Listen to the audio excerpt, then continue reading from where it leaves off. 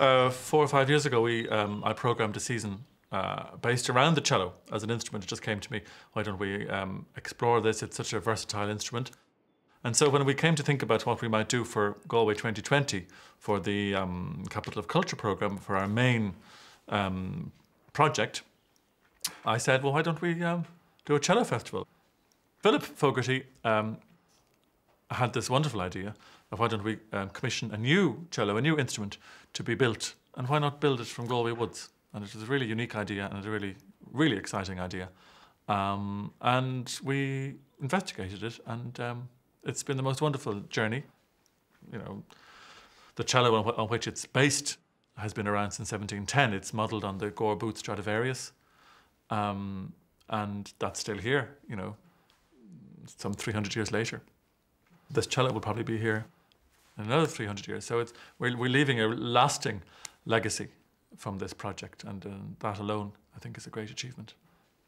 Yeah, so we just thought this instrument has to be played, and wouldn't it be lovely to commission a new piece? That the very first time the public in Ireland and abroad were going to hear this cello being performed, wouldn't it be lovely that there was a new piece that was written specially for it? We went to see Bill Whelan out in Roundstone. He was intrigued, and I think what he said was that he'd never written a piece for cello before, solo cello.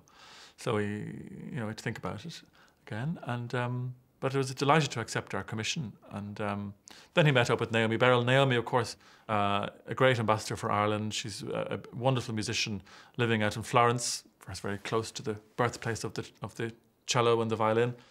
And Naomi just seemed to us the ideal person to premiere this piece, to be the first person to perform on the cello. And Bill and Naomi met up recently to talk about their musical languages and how they might meet. And of course, Naomi not only plays the cello, but she's a beautiful singing voice. She composes herself. She's a songwriter.